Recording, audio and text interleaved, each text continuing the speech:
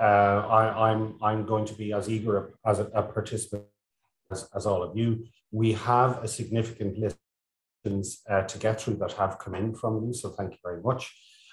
Without further ado, I'm going to introduce our speakers, and then they're going to give a short introduction to their area of expertise, and then we're going to get in to our questions. So in order, our speakers are going to speak to us this morning. We have Jacky Fox, who is Managing Director of Accenture. We have Brian Honan, who is the MD of BH Consultancy. We have Donna O'Shea, who's the Chair of Cyber in Cork Institute of Technology.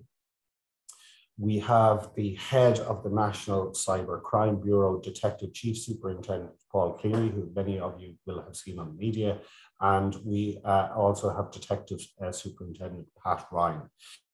I'm going to kick them off immediately now for their short contributions, and then we will move into your questions. So without further ado, I'll ask Maeve if she could unmute Jacky Fox, and I'll hand you over to Jacky. Thank you. Good morning, everybody, and thank you very much for having me here to speak to everyone this morning. My name is Jacky Fox, and I look after security for Accenture in Ireland. I suppose what I spend my days doing is helping people to try and secure their networks, and also helping them after they've had some kind of an issue. And I don't really, I don't envy small businesses, because you have a very tough task. You have the same cybercrime issues going on that larger businesses with bigger budgets have, but you have a much smaller budget, and it is harder for you to apportion it and how you actually spend it.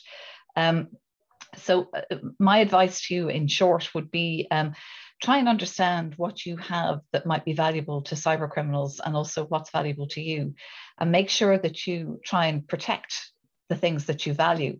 And that might be that, you train your staff to say, don't send out things to random people who ask you for them. Or it might be that you say, well, we have a piece of really important intellectual property in our business, so we're going to really care for that and make sure that it doesn't pass over our perimeters or move around our network unless we've given it permission to do so. The other small things that I would say to you is make sure that you back up the things that you value, and that you've got plans in place for if something happens to them. How do you reconstitute them and make them work again?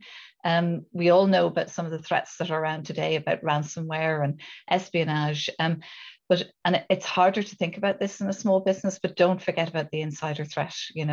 These aren't the criminal and the nation state that are trying to get into your business, but somebody inside who might be disgruntled, or they've fallen on hard times. And I would say a lot of the investigations I've done over the years into small and medium enterprises has been from somebody leaving and bringing a customer database with them, or some kind of intellectual property with them. So much and all, that's harder to think about, where you probably know your staff and the people you work with a lot better than in a larger organization. It is very important to try and protect yourself against that. So that's in a nutshell what I'd like to kind of try and bring out in the discussions today. Thank you, Neil. Thanks very much, Jacky. Without further ado, I'll ask Brian Honan, MD of BH Consult, to join us. Thanks, Neil, and good morning, everybody. My name is Brian Honan. I'm CEO of BH Consulting. Similar to Neil and probably a lot of you on this call, I'm an owner of an SME as well. We've got just under 25 staff here, so I can appreciate the challenges many of you have with regards to protecting your businesses and keeping them secure. Jacky has hit quite a lot of the key points that as an SME owner, we face the same threats as the banks and the large organizations, but unfortunately we don't have the same resources. Now, I'm not saying that's a reason to give up hope or anything like that, but if there are a lot of basic steps that we can follow. Jacky mentioned backups, keeping your systems up to date patched with software, keeping your antivirus software up to date are probably key steps to protecting your systems. The other one I would suggest is making sure staff are aware of their responsibilities and of the threats regards cybersecurity, and that they know how to select and use secure passwords, and where you can, that you implement what's called two-step verification or multi-factor authentication on key accounts such as email or remote VPN and remote access, etc. And that's to add extra steps into the login process.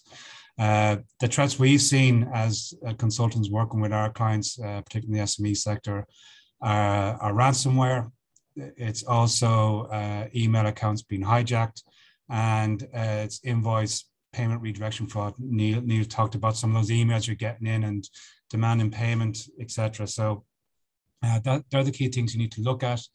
And just to reiterate what Jacky said as well, cybercrime used to be a IT problem. It was the nerds who had to worry about cybercrime. I think what's happening today, we can all see from the HSE attack, etc. Cybercrime is a business issue. It can impact your organization negatively and have a major impact on your organization.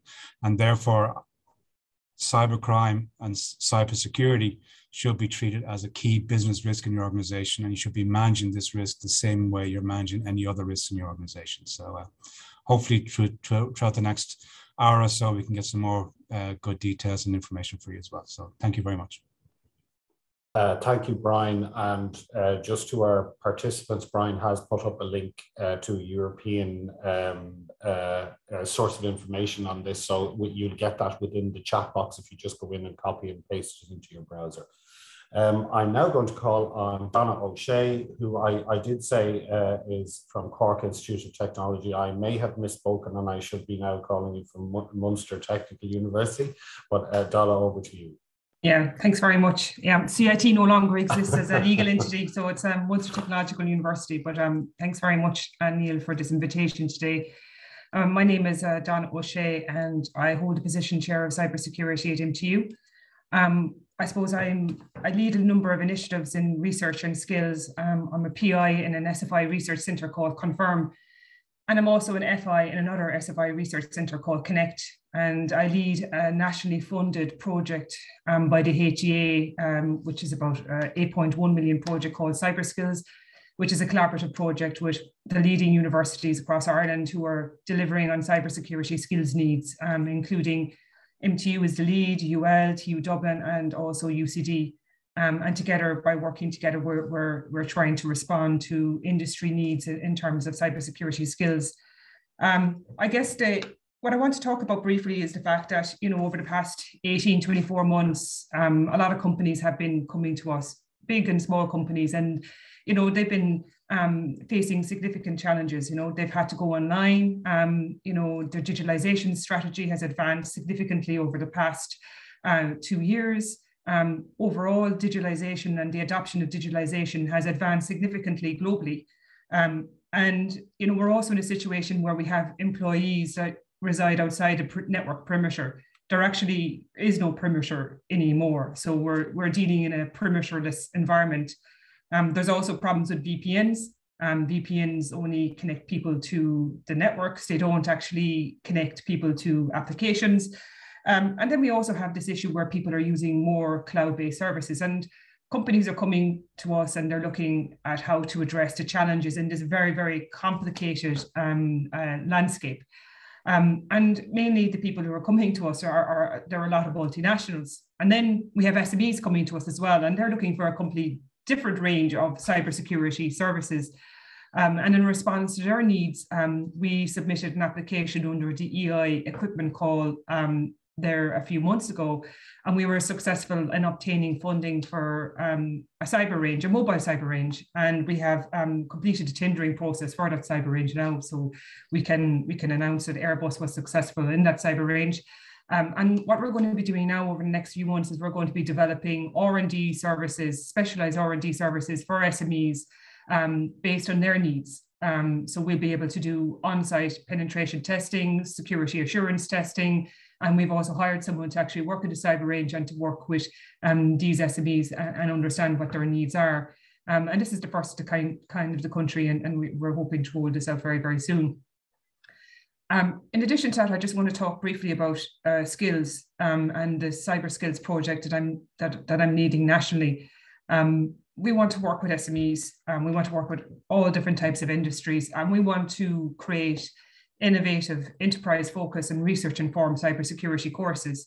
The type of companies that have come to us to date have been multinationals. They've had the largest voice, and I think it's really a call for action for SMEs today to come to us and tell us, what do you need in terms of cybersecurity skills needs, because we want to respond to all different types of industry sectors and not just one particular type, because that's what we've been given the funding to do.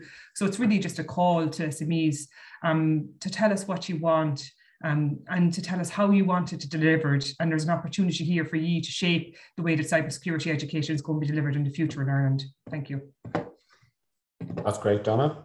Thank you very much. And now from the investigation, detection and prosecution side, we're delighted to have members of the National Cyber Crime Bureau from Garda, Síochána. And to start, I'm going to ask Detective Chief Superintendent Paul Cleary to brief us. Over to you, Paul. Thanks, Neil. Good morning, everybody. My name is Paul Cleary. I'm the Detective Chief Superintendent in charge of the Garda National Cybercrime Bureau.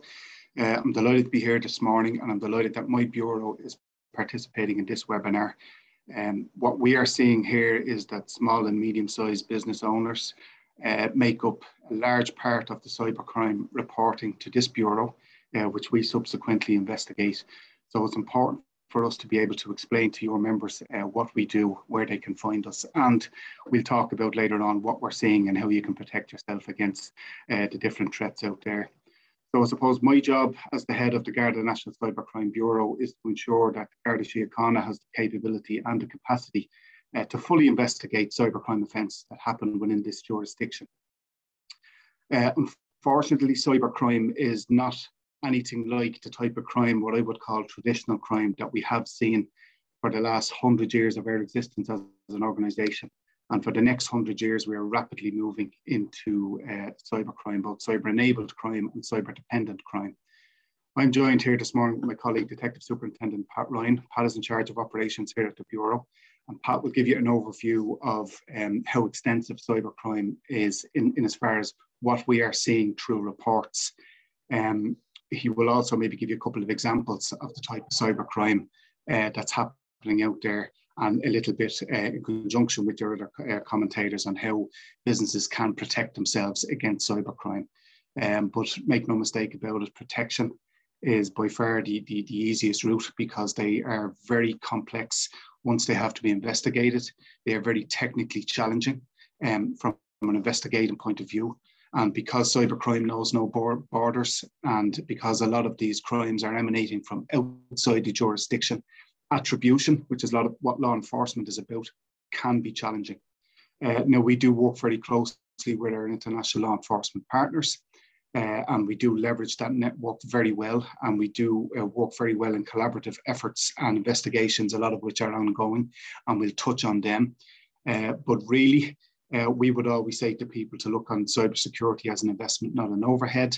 And, I won't go as strong as say, prepare for the inevitable, but there is a good chance that there will at least be an attempt on your business. So you have to ensure that you have your policies in place, that you have your practice exercises in place, and you have your procedure documents, and you know all your digital entities within your ecosystem. And as Jacky said earlier, you're aware of the potential insider threat. So there's a lot to talk about. I know my colleague Pat Ryan is here. Pat, do you want to add anything into that? I suppose, no, just to say good morning to everybody, first of all. As my chief has outlined there, I suppose the last year and a half has seen a lot of changes in the cybercrime landscape, and I suppose that's a lot of that is due to the way we work as a result of the COVID pandemic, with a lot of people now working from home and even continuing to work from home. So look, we'll get into some of the questions afterwards, and I'll be able to answer in a little bit more detail. So good morning, everybody. That's great. Excuse me. That's great, Pat. And actually, just in the nature of the questions as we have, I think the first questions are probably going to be most relevant to you, just in terms of the questions that have generally come into us about defining cybercrime, how extensive it is, and is hacking a cybercrime, blackmail and ransom, are they sort of connected? So could you define from your investigation and detection point of view what it is as a crime, and how big is it? So I suppose when you talk about defining cybercrime, I don't think there's any universally agreed definition of the term cybercrime. There's hundreds of definitions out there, but it commonly refers to a broad range of different criminal activities where computers and information systems are involved, either as a primary tool or as a primary target. In Ireland, we classify cybercrime by how a computer or ICT is used in the commission of the offence. And we generally break it down into two cybercrime categories, which are cyber-enabled crime and cyber-dependent crime. So when we talk about cyber-enabled crime, we're generally talking about traditional offences such as fraud, forgery, identity theft, content-related offences, such as online distribution of child abuse images or incitement to racial hatred, and all facilitated by the use of computers and ICT. So that's cyber-enabled crime. Our work here in the Garda National Cybercrime Bureau, when it comes to cyber-enabled crime, involves providing top-tier digital forensics to our investigators in districts around the country. So we will basically take the devices seized during cyber-enabled crime investigations. We will decrypt them, and we will retrieve from those devices the evidence required for a prosecution in court by the investigators. When it comes to cyber-dependent crime, the second category of cybercrime, cyber-dependent crime are offences unique to computers and information systems, such as DDoS attacks, denial of service, malware, ransomware. And these are cybercrimes in which you need computers and ITC in order to carry them out. Here at the Garda National Cybercrime Bureau, we are proactive in this regard, and we are the unit within the Garda organisation which fully investigates these crimes. And we do that, as I said earlier, with our international collaborative partners. So in a sense, that's a broad definition of cybercrime and the two categories that it's broken down into. As regards how extensive it is, Pat, you want to take that?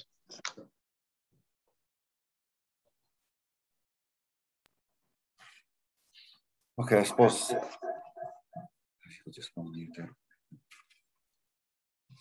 the last year, has seen the number of cyber attacks grow significantly, with cyber-dependent crimes such as ransomware, data interference increased by over 150% on the same period last year.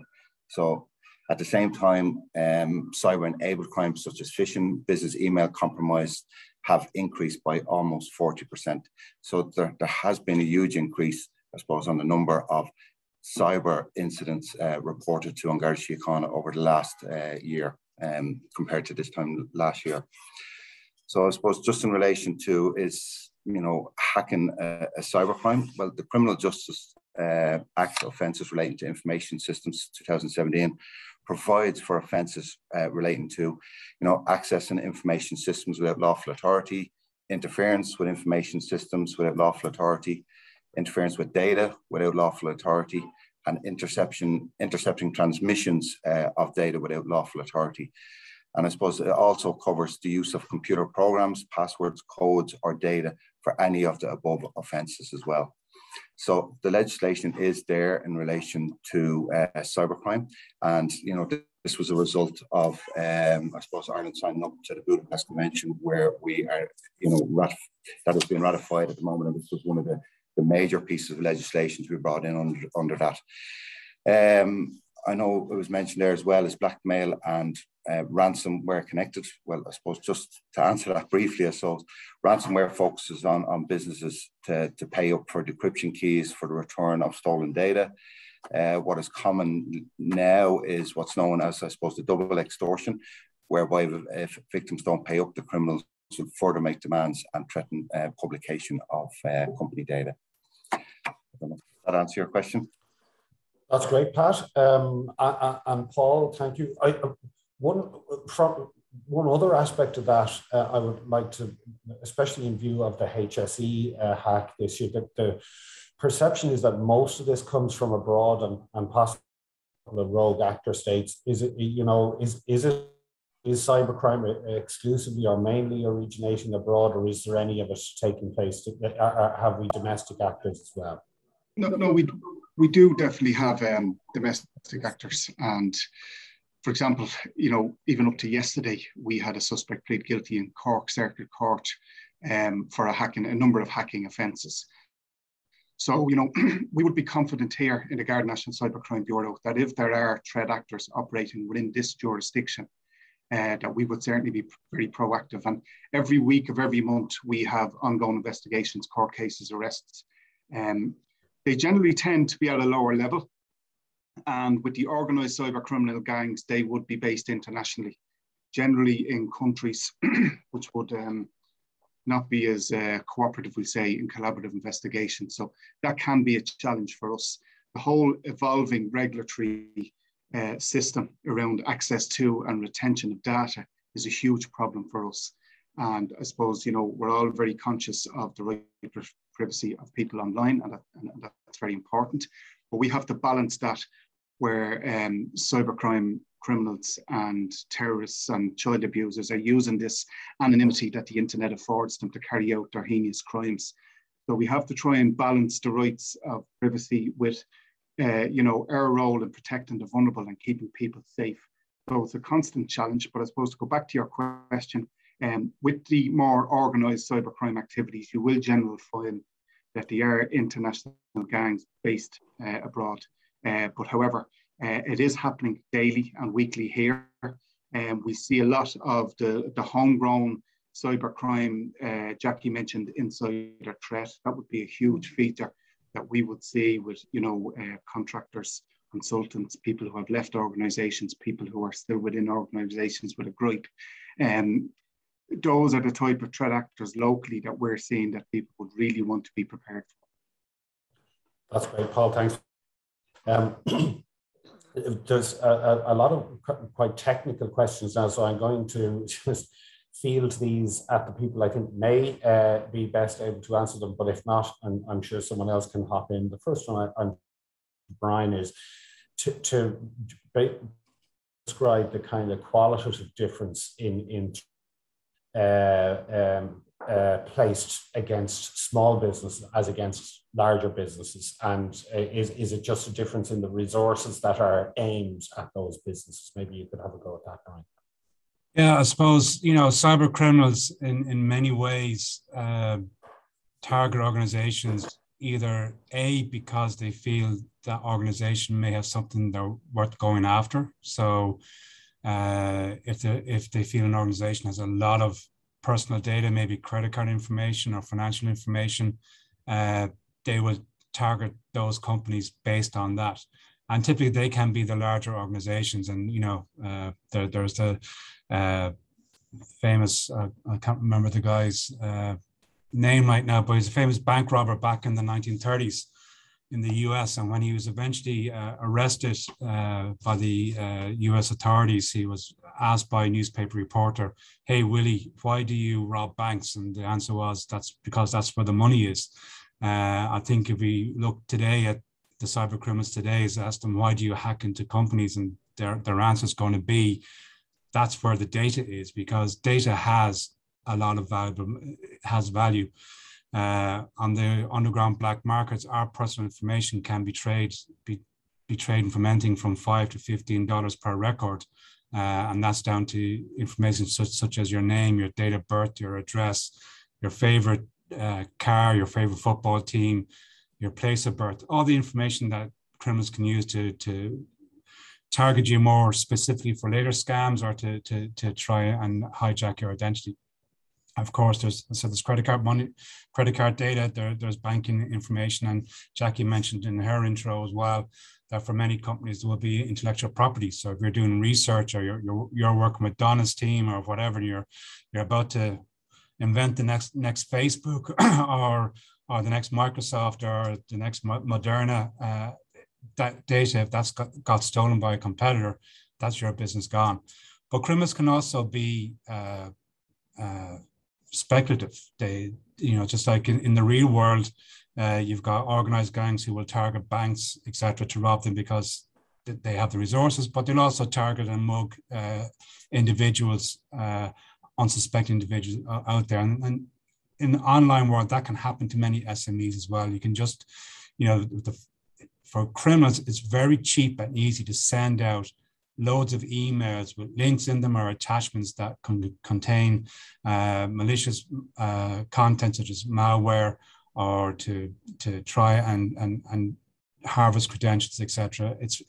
It's very cheap. You can send thousands of emails out.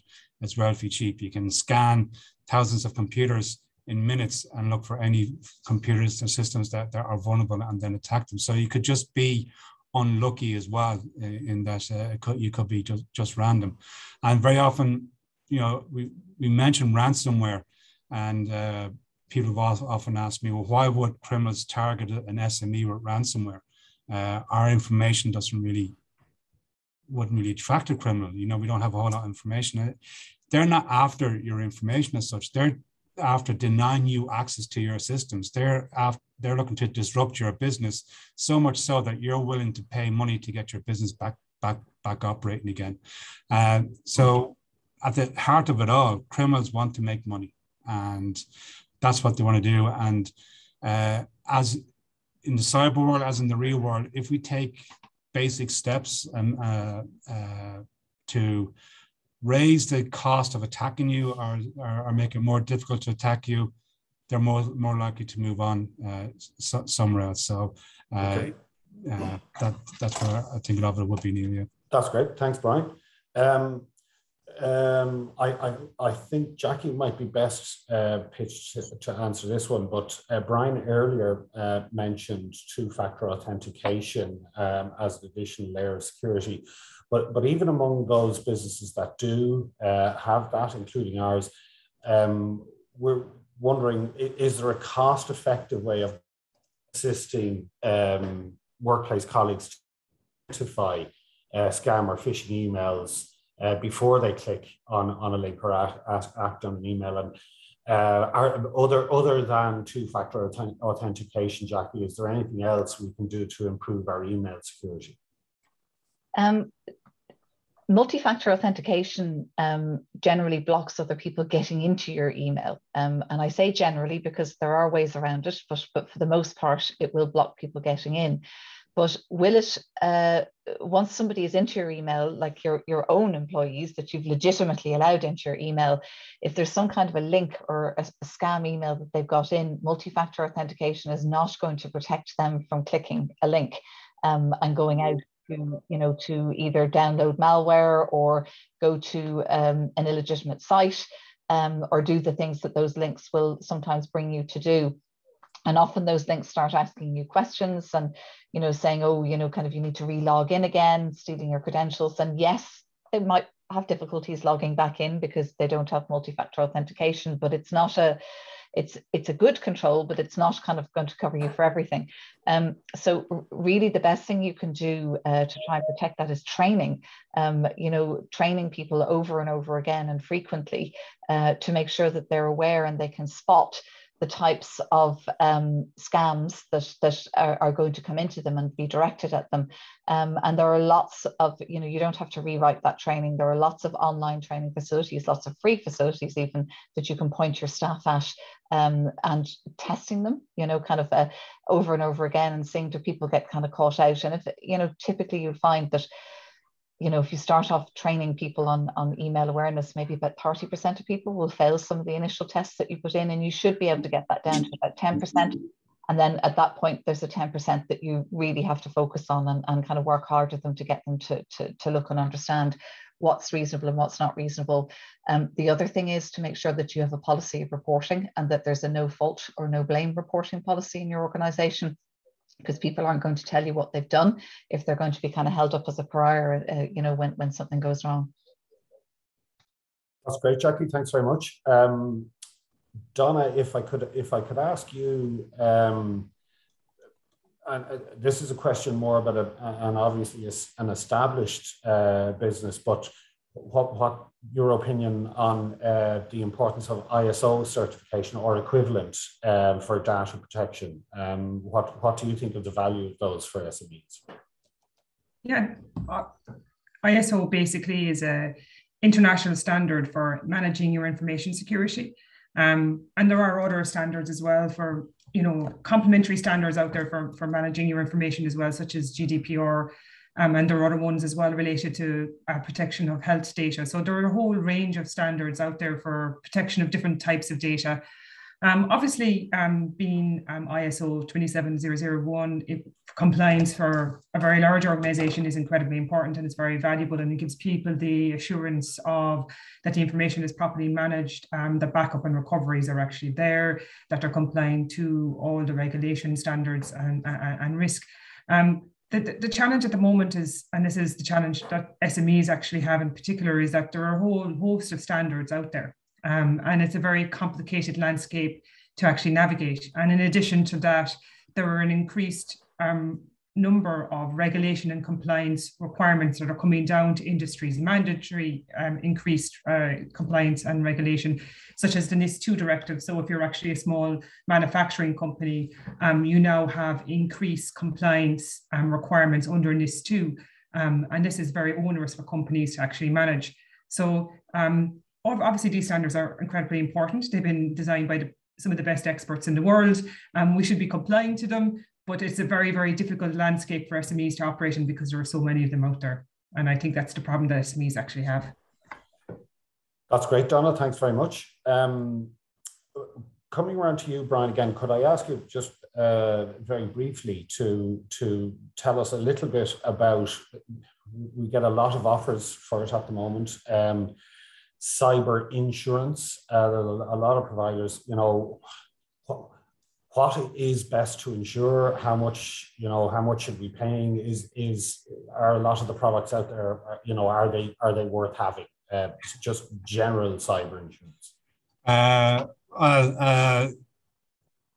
My first thing I would say is that if you had money and your choice was to invest it in improving your defensive systems, your cybersecurity, or spend it on cyber insurance, my answer would be you're better off spending that money on, as Jacky pointed out, training staff, buying the appropriate systems put in place. Insurance, cyber insurance, like every other type of insurance, it's there to cover costs in the event of a cyber attack happening. It's not going to prevent the cyber attack. What some cyber insurance will do is that they will require you to have certain things in place anyway before they'll even give you a quotation or even insure you. So I'm sure as many owners here have gone, if you're getting insurance for your building, you're often asked a lot of questions in the form for applying for insurance. You ask questions about, have you got fire alarms installed, or what quality are those fire alarms? Have you got locks on your doors and locks on your windows? Going for cyber insurance, you're very much asked the same questions. And if you don't have those things in place, you're not going to get insurance, or you're going to be paying a very high premium.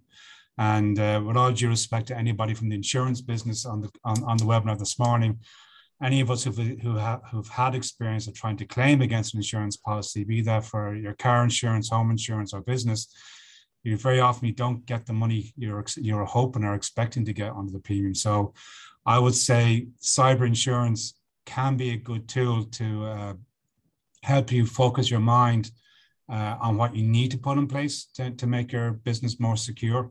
I would not be rely on cyber insurance solely as a mean. And I do have a worry that, there are lots of adverts and sales out there talking about cyber insurance, and it comes across this silver bullet. But like if your car gets stolen tomorrow morning, you still have the inconvenience of having no car and having to replace it and get your claim at the same time. Same way, if you have a cyber attack, you still have the inconvenience of your business being disrupted, data being lost, having to call on Garda, Síochána, etc. And you may get some coverage of the insurance as well. Just coming on to one thing that Donna mentioned about standards as well, there is a standard in the UK called Cyber Essentials. which is used by the UK to target businesses that look to provide services to the UK government. And it actually is quite good in covering the basics required. And if anybody is looking to see is there a way for them to prove their own business to their customers is at a certain level of security or maturity, Cyber Essentials is a good first step in getting there, and it's much more cost effective than going to full blown ISO 27001, which will be, if you like, a much higher and much better regarded standard, but obviously more difficult to get as well. Great, Brian, thanks very much. And actually that segues into a question I was going to put to Jacky, which is a lot of small businesses really don't know where to start. So the topic is just so big in terms of cybersecurity. They don't know where to start, don't know where to look. Brian's mentioned UK Cyber Essentials. Is there an Irish equivalent? And if there isn't, should we be developing one? And is there any sort of affordable, if this isn't too broad a question, we obviously need to kind of keep this bite-sized. Is there an affordable framework for SMEs to get to a minimum standard?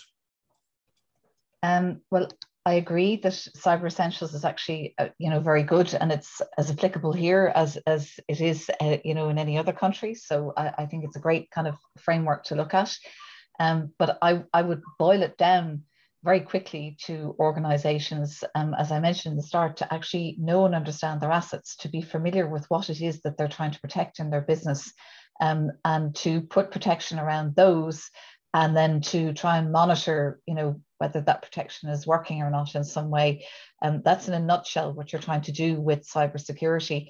And some of the basics in that are making sure that you've got backups in place, and making sure that you have the ability to build your systems back up again if something goes wrong, so that you actually understand, and maybe do a couple of equivalent to fire drills in the business, like, in your building, of, well, if that disappeared in the morning, what would I do? Would I go back to some kind of manual process, or would I have the ability to get that backup that I've hopefully kept offline and not connected to my systems that might get attacked?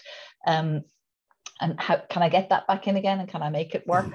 Like a lot of people in a situation where they get some kind of catastrophic attack, move to the cloud quite quickly if they've had a lot of their stuff on-prem, because it's a faster way of kind of reconstituting yourself. So I would say have some plans in place about what you would do if you were hit, and try to work those through in such a way that you're thinking, well, actually, if I had this in place, it may have made a difference. And even getting 3 or 4 hours of a cybersecurity consultant's time to come in and talk to you in your business is a very worthwhile investment. Like typically now when we'd be working with people, you could be there for months actually trying to work through, put in new systems and new controls and help them identify risks. But literally even 3 or 4 hours talking to somebody rather than trying to reinvent the wheel yourself could give you a nice plan of, if I do these 5 things, I'm going to be in a safer situation. Great, Jacky. Thanks very much. There's actually just add to that, Neil, please. Yes, who's that? Sorry. What Jacky said there is very, very relevant indeed. And I suppose one of the key things is to have that, incident response plan ready, and to have one prepared. The one thing that I've seen in my time here at the Bureau is that a lot of companies do have that incident response plan. However, it's left up on the shelf. It's not basically taken down unless it's needed, and then it's out of date. So really it's to have that incident response plan and know exactly who is responsible for what in the event that you are subject to a cyber incident. And the one thing I would also advise is to have Garda Síochána as part of that plan as well. We're here to provide advice and assist in the event that you are subject to a cyber incident. And I know that someone, I think, has just posted it there, but we work very closely with the National Cybersecurity Centre as well, and they have some excellent advices as well on their website. They also have an excellent guide there for cybersecurity for businesses, and it's a 12 steps to cybersecurity cybersecurity for businesses, and this basically provides a kind of a 12-month strategic plan for cybersecurity. So I just wanted to add that in. Thank you. That's great, Pat. Thanks very much. And actually, the next one is also one, I think, for the Garda, for Pat or Paul. In terms of the existing provisions, legislative or in terms of for the detection of cybercrime and cybersecurity, do you believe that we need to enhance legislation or anything else? Are we where we should be relative to our peer countries, or do you see any gaps that we need to fill in law or otherwise? Thanks, Neil. Well, as I mentioned earlier, we do have the Criminal Justice Offences Relating to Information Systems Act, and it's a very good piece of legislation. As the Chief had mentioned earlier, we had a case yesterday where someone was actually convicted under this particular legislation for accessing information systems without lawful authority. So it's a very powerful piece of legislation that we have. I suppose one of the key issues that has that we've seen in this jurisdiction is the whole area of reporting, or underreporting, I should say. This is a huge challenge for Garda Síochána, and at the end of the day, we fully understand that when it comes to a cyber incident, that sometimes the company may not want this to be reported for various different reasons. However, as I said earlier, help is available, and that's what we're here to do. We're here to assist when it comes and advise. And I suppose the other element of it is the Criminal Justice Act 2011 under Section 19. There is an offence there, and just in relation to if a person basically is, and I'll read it out to you, a person should be guilty of an offence if he or she has information which he or she knows or believes might be of material assistance in preventing the commission by another person of a relevant offence, or securing the apprehension, prosecution, or conviction of other persons for a relevant offence. So basically, and fails without reasonable excuse to disclose that information as soon as practical to do so to a member of Garda Síochána. We do get plenty of Section 19 reports in here, and I would ask that if you are subject to a cybercrime, that you would report it to Garda Síochána. And I suppose there's a number of reasons for this. One, we better understand the cybercrime landscape within this jurisdiction, but two, for us to be able to provide advices to our other partners and to the public generally in relation to the latest cyber threats within this jurisdiction. Okay, thanks, Pat. If I can just add on to what Pat just said there, Neil, a lot of times when we get called by SMEs who've been hacked or suffer from cybercrime, and we recommend for them to go and talk to Garda Síochána, the reaction often has been, with all due respect to Pat and Paul, is, why should we bother? We just want the systems to get back up and running. We don't want to waste time or get bogged down by being involved in it. And anyway, what can the guards do? They're not going to get the person behind this particular attack. And I just want to throw in there that we're as a nation, we're actually very, very lucky. Paul, Pat, and their colleagues are probably one of the top team in Europe. I've spent 4 years as a special advisor to Europol on cybercrime, and the respect internationally out there for our colleagues in Garda Síochána is very, very high. So we are very lucky.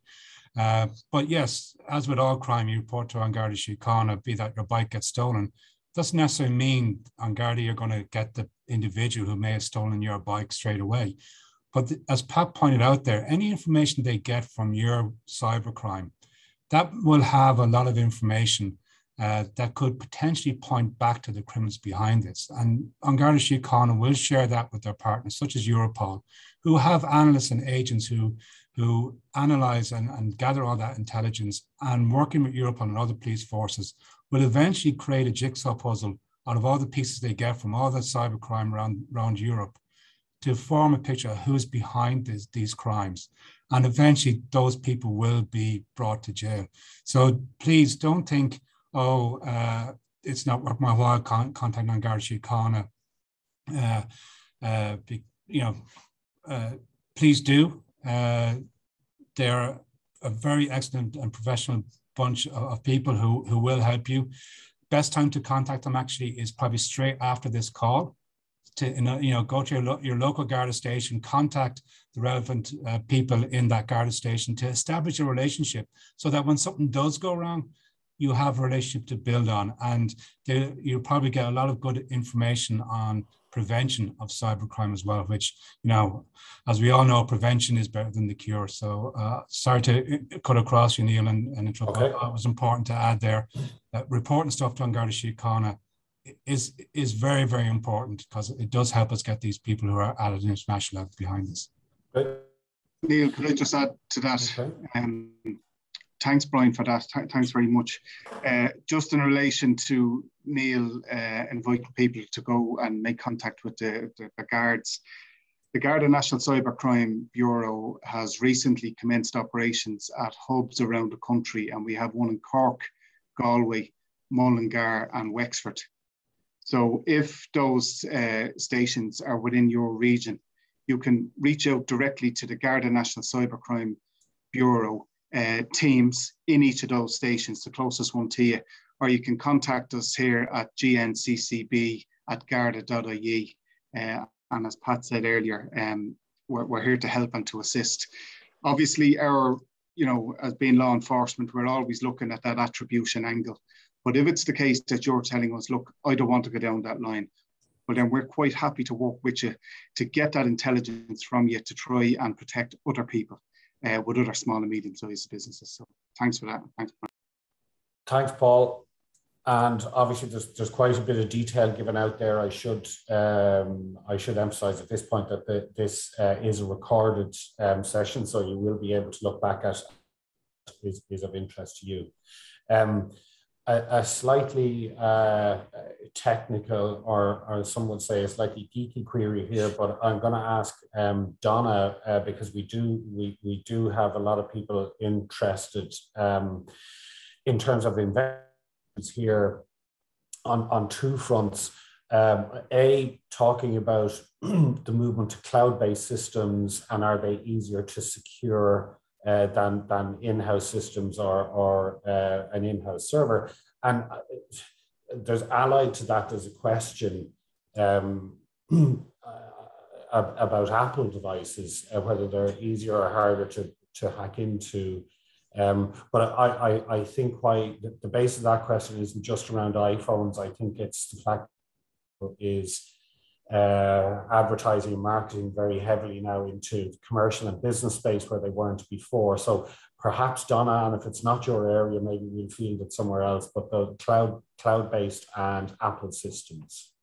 Yeah, that's no problem. I can talk about the Apple devices first. So basically there are two types of operating systems for phones. Generally, it's the iPhone, which is an iOS, or an Android. And the iPhone came out in 2007, and Android came out in 2008. And Android has a massive global footprint. It has about 80% of all of the global mobile market, representing billions of smartphones and mobile devices. And iOS users who haven't jailbroken their phone, so who have actually a legitimate piece of software, are actually quite well protected because of Apple's tightly controlled ecosystem.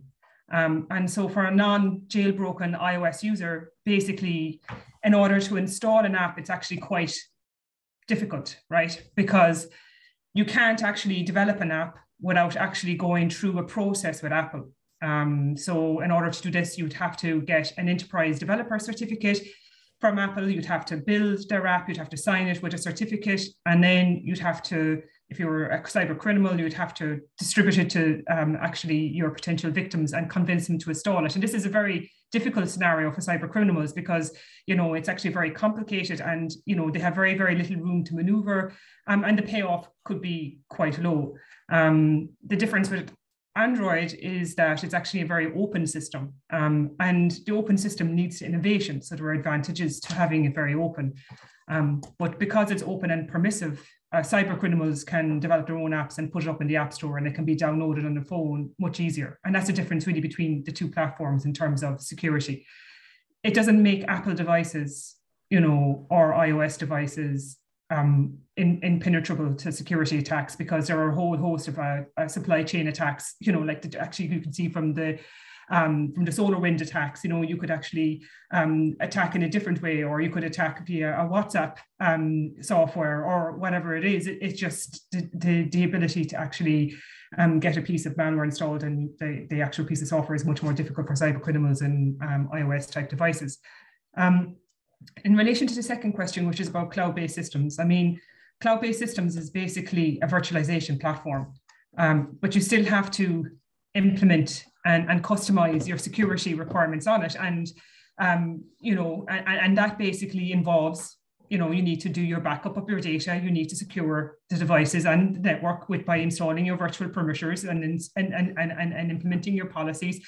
You need to basically tell the virtualized platform that you want to encrypt important information. You need to still set up multi-factor authentication. You need to manage passphrases.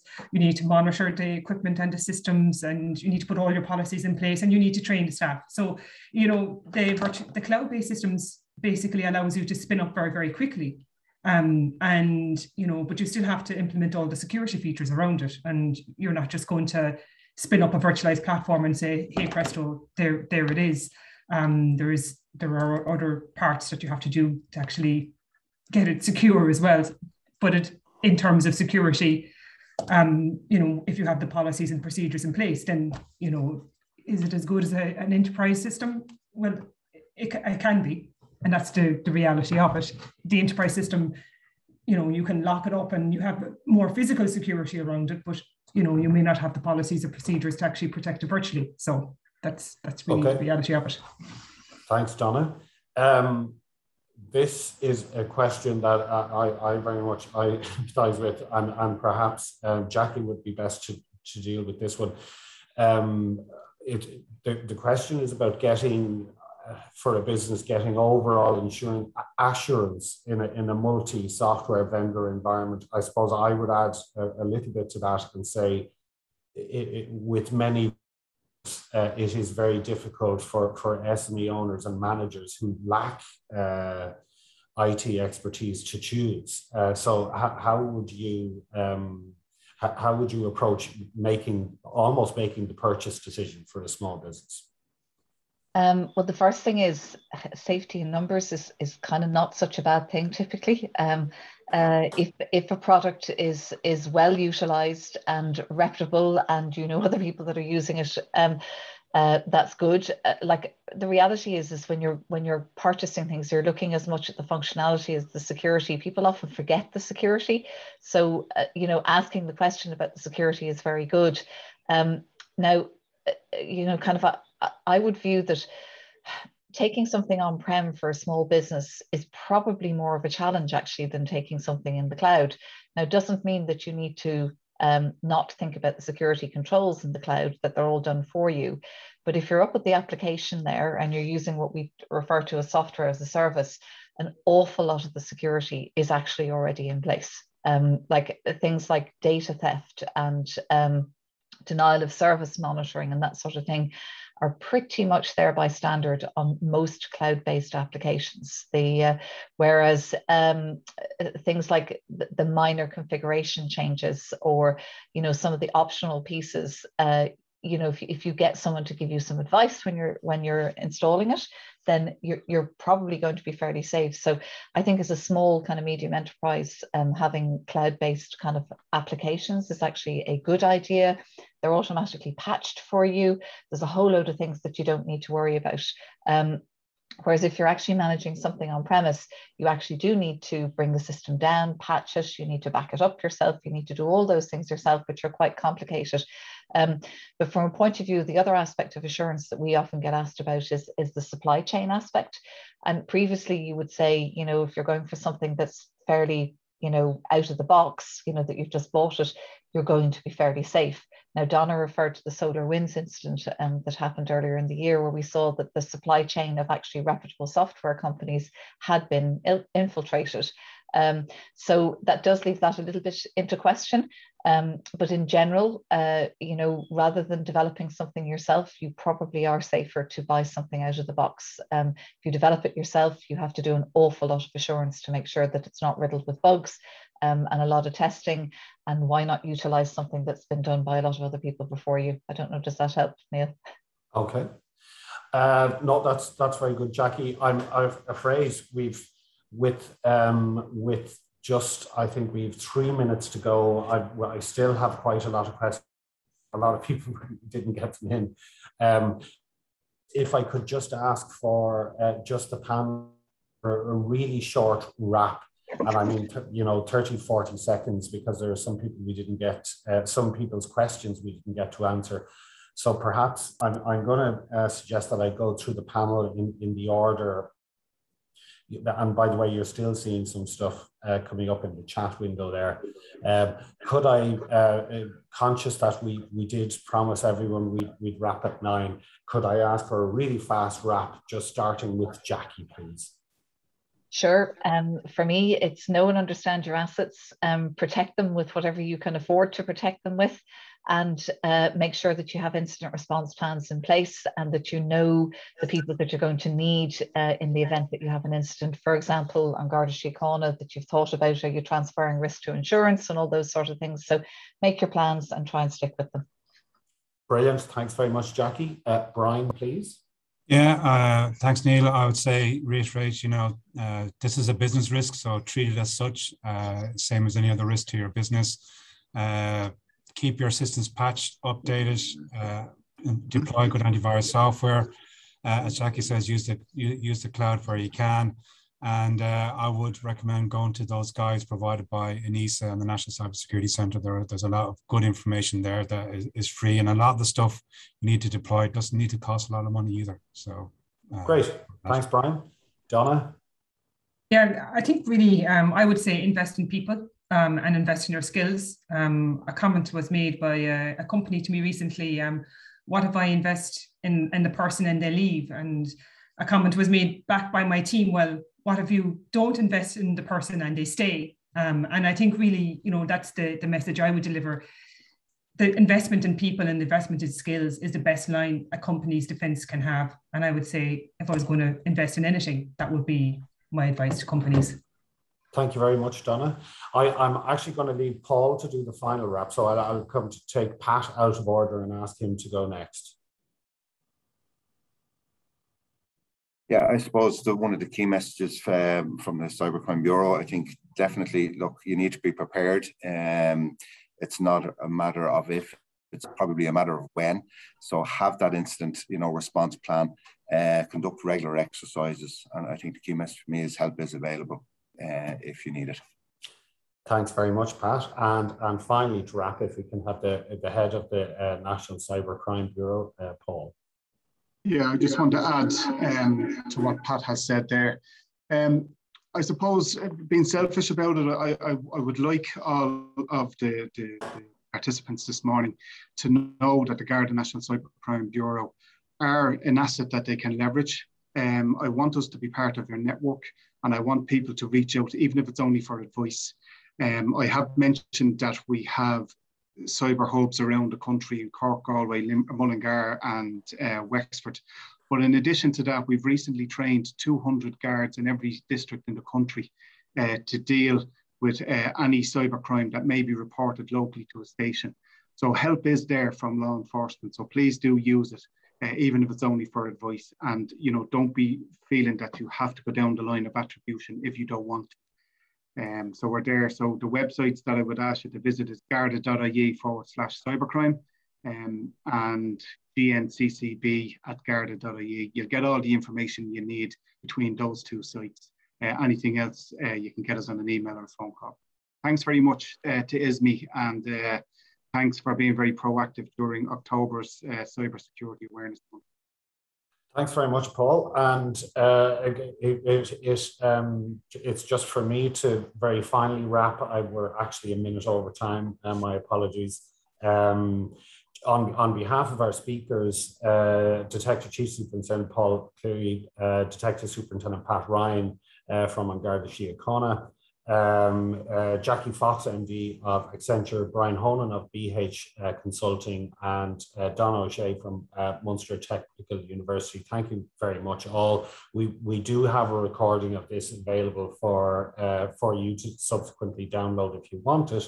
And I suspect this is probably an area we will come back to in the new year, because I think an awful lot of small businesses are unfortunately getting it at the not on a proactive basis. I will put my hands up as a representative of the business and say, especially to the Gardaí, that unfortunately a lot of SMEs tend to be reactive and they come to you after the problem rather than buying the fire extinguisher after down. But we don't want to be there, and that's the whole reason we're running an event like this, and we probably will do again. So, ladies and gentlemen, back to the day job. Thank you very much for your attendance, and hopefully we'll see you all soon. Bye now.